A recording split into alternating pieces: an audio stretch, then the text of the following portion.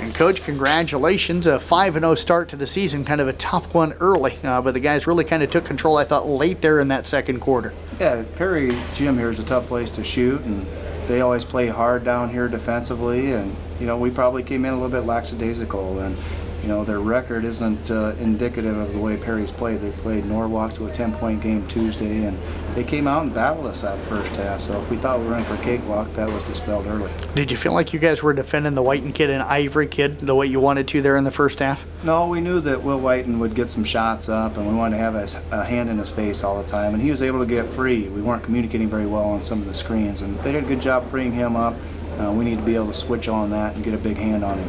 Coach, it appeared to me that you put kind of the guys off the bench into the game to try and provide a little bit of spark, maybe send a message to the starters there tonight. Well, Dalton got in early foul trouble. He had probably 2 fouls in the first minute of the game, and that kind of started the sub pattern earlier than we typically like to do. And whether they brought energy or not, we play a lot of guys, and I think that depth will help us down the road, and we're really trying to develop kids, a lot of kids at this point. So tonight was an opportunity to do that. Coach, I like the way you guys were able to dribble drive tonight. Is that something that you want to be a big focal part of the offense this year? Yeah, we want to be able to incorporate that. You look at our offensive weapons with Eli, Addison, and Dalton. Those guys are going hard to the basket. They're strong with the basketball, and they finish at the rim. So if we can open up the floor a little bit for them and give them some gaps to attack the rim, that's going to be beneficial for us. Where did you feel like this team kind of started finally kind of gaining control and the momentum of the game? I think we came out pretty good in the third quarter there. Got a couple of stops and extended the lead to 16-18 at 20 at one point, and I started to feel pretty good about that. We let them rally in with a couple of threes, cut her back to 14, but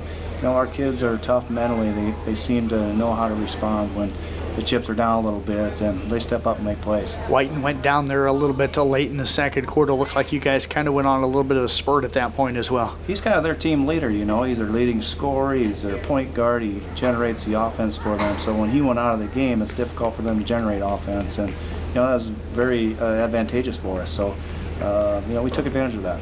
Coach, Ben Wellendorf said here just a moment ago where the team needs to improve the most is maybe on the defensive end in the second half. Where do you feel like your team still needs to improve? We're giving up too many easy looks in the paint, so we need to work hard on eliminating dribble penetration there. We're giving too many easy post entries, so we got some work to do going into the break right now. Well, Coach, we'll talk to you a lot more about this game coming up tomorrow morning on the Coach's Show. We appreciate you joining us here after the win tonight. Great, thanks, Jeff. Head coach